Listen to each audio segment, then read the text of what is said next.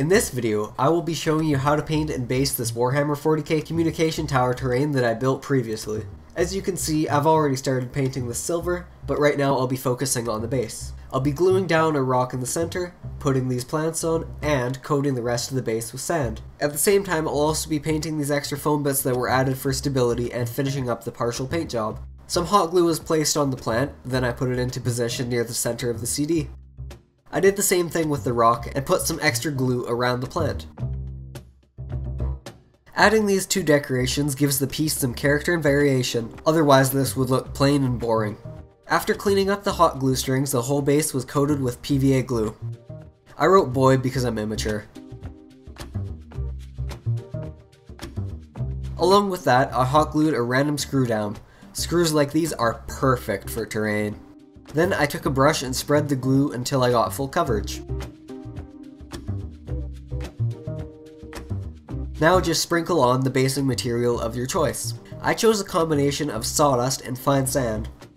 Now it's time to start painting the base. I went with a light brown that started out as an espresso brown that I added white to. Some of the sawdust might fall off because it's not sealed particularly well, but the paint partially aids in that. If you do use something like sawdust, it could absorb a lot of paint.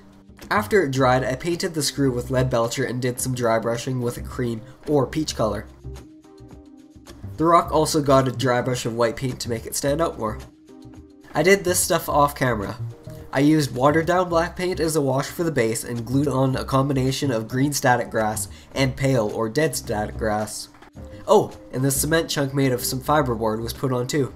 Now we can finally begin to finish painting the tower. I used the same cheap silver paint as before and painted up the extra foam supports that I added, along with other spots on the build where too much black paint was exposed.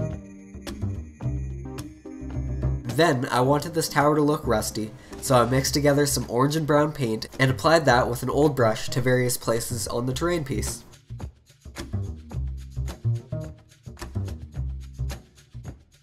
Once all the rust effects dried, I mixed up watered down black paint to act as more weathering effects, and to give the piece more character than being bright silver. I slathered this over the entire tower.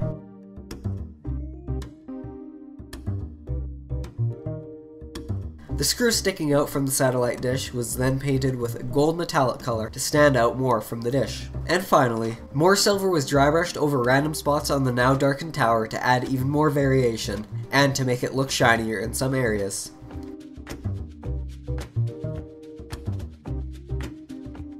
I hope you got some value out of this communication tower / array terrain tutorial. Thank you everyone so much for watching this video. If you liked it, please do give me a like and a sub because that really helps me out.